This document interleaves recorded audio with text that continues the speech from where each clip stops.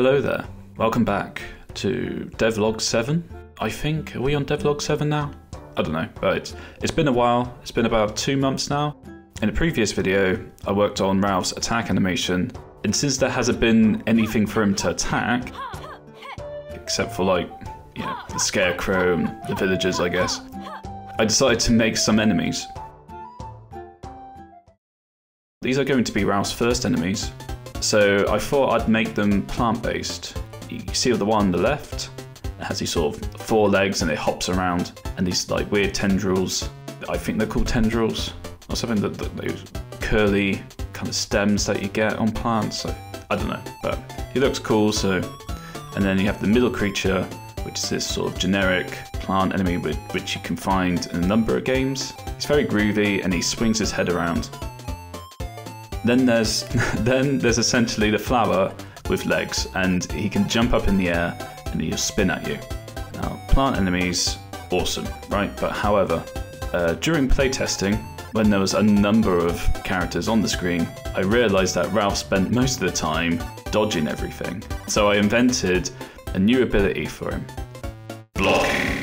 Now when enemies come at you, you can deflect their attacks, and by holding down the attack button, he can wind up a more powerful attack. So, Ralph can kick some serious ass. Ass. I'm so bloody British, right?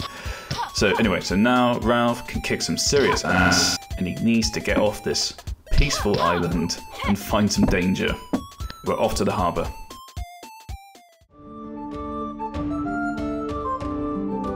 So here we are. It's based on an old kind of Roman-style harbour, I believe. It's very empty at the moment, and many of the NPCs aren't around. Except for this one, he's an old blind sailor who will be playing a key role in one of Ralph's adventures. Anyway, enough of that, let's get out of here.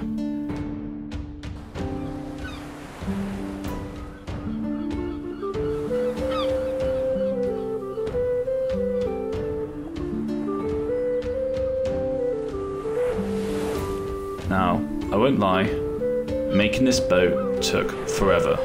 I mean, right, making all the different sprites, all the different masks, all the different components, at all different angles. I mean, it really was a lot of work, a lot more work than I anticipated, but we got there, and although it's not perfect, but shit, it's good enough, right?